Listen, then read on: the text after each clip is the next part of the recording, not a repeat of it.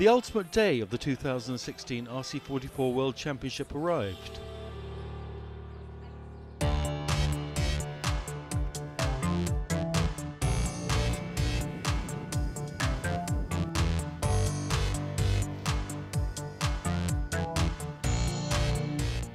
Despite the dockside atmosphere appearing calm and peaceful, competition on the racetrack was set to be intense and highly challenging in the lighter conditions off Sotogrande.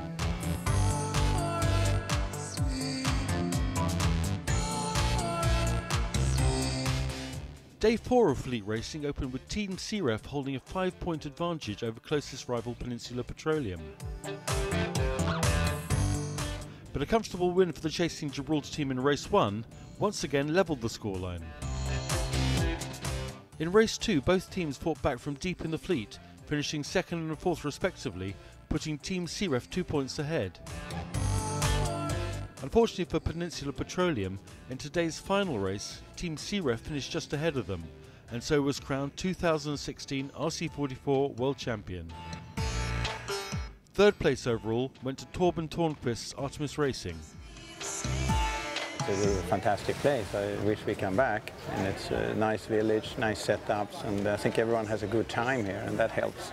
Once again, Sotogrande has put a great show.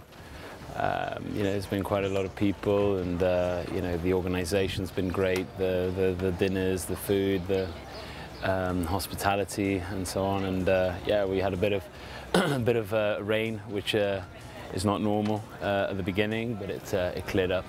It feels great, like the first time. Sotogrande is great. Yeah, nothing to say else. It's really great.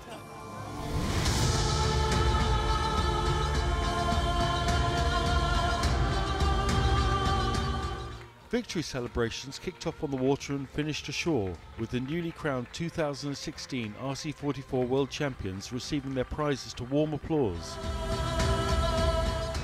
Next up, the 2016 RC44 Championship Tour moves to Great Britain and the RC44 Portsmouth Cup over the 13th to the 17th of July.